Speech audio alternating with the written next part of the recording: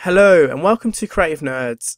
So in this quick tip, we'll be showing you how to mask an image within Photoshop, which is essentially cutting out an object from a photo and applying that object to another photograph. This is a really handy technique if you're a graphic designer or web designer to add to your inventory of design skills of knowing how to do, because this is something that you'll need to do in a range of projects. So it's worth knowing how to do it. So we're going to start off by selecting the selection tool, and we want to ensure excuse me, that the plus icon add to selection is selected, and we're simply going to drag around the objects that we want to select.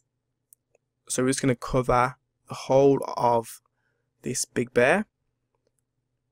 Don't worry too much about if the selection flows over the edge. We can address that in a minute or so.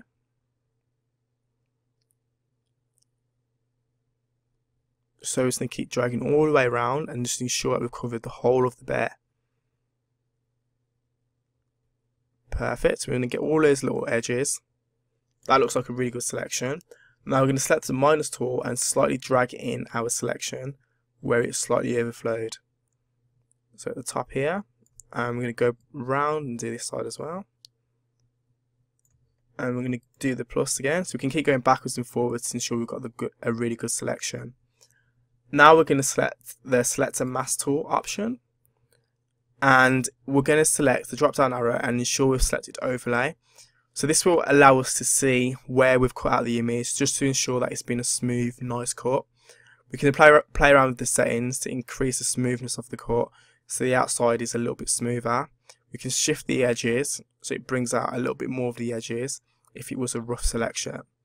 So you can really play around with these settings, these refinement options, just to really ensure you're getting a really good selection, to ensure that the image is being masked as best as it possibly can.